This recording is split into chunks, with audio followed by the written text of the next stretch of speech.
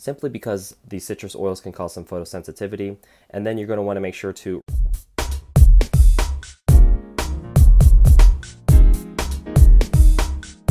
Hey, it's Lance McGowan here with Essential Oils Me, and today we're going to talk about the benefits and uses of wild orange essential oil. Cold pressed from the peel, wild orange is one of doTERRA's top-selling essential oils due to its energizing aroma and multiple health benefits. High in monoterpenes, wild orange possesses stimulating and purifying qualities, making it ideal to support healthy immune system function. It can also be taken daily to cleanse your body or used on surfaces as a natural cleaner. Diffusing wild orange will energize and uplift your mind and body while purifying the air. Wild orange enhances any essential oil blend with a fresh, citrus, sweet, refreshing aroma. The top 3 common uses of doTERRA's wild orange oil are aromatic, so breathing it in, topically, so if you can point to it, you can put it there, as well as internally.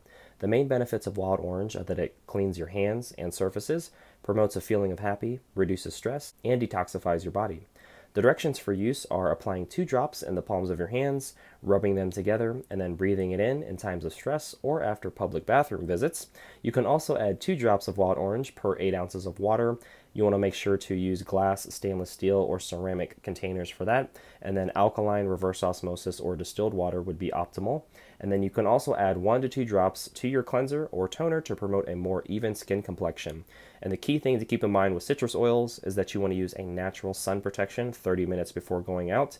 When you use this essential oil topically, and you're going to be out in the sun for more than 15 minutes, you're going to want to make sure to wait at least 1 to 2 hours before that to make sure the essential oil is properly absorbed into your body, simply because these citrus oils can cause some photosensitivity. And then you're going to want to make sure to reapply that natural sun protection every time you swim, shower, or sweat. And those things will help to protect you with regards to the UV rays. And then my video on fractionated coconut oil covers that in a little more detail, but for the most part, as long as you follow those guidelines, you should be all good. Other than that, thank you for watching. Make sure to hit the like button if you did, hit subscribe for future video updates, and most importantly, check out the links in the description below to continue to get your learn on, and I'll see you in the next video.